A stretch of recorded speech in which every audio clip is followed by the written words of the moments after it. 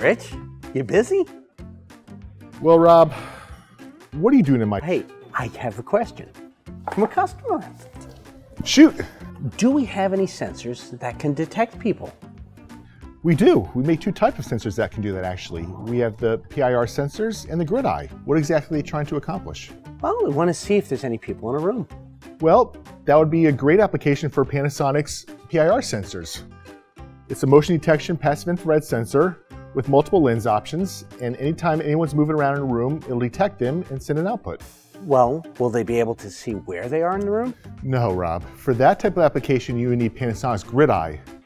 But what's the difference between Grid-EYE and PIR? Well, that's a good question, Rob. Grid-EYE is an 8x8 thermopile array, and it's used to detect heat sources within its field of view.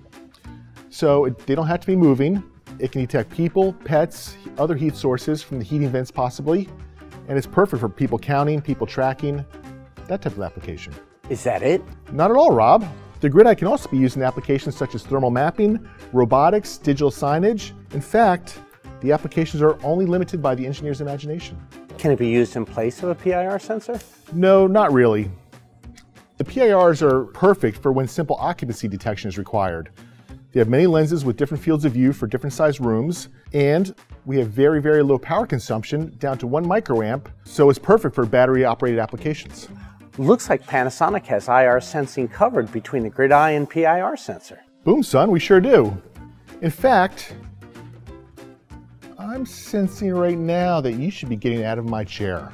Oh, look at the time. Wait, hey, my coffee. Darn it.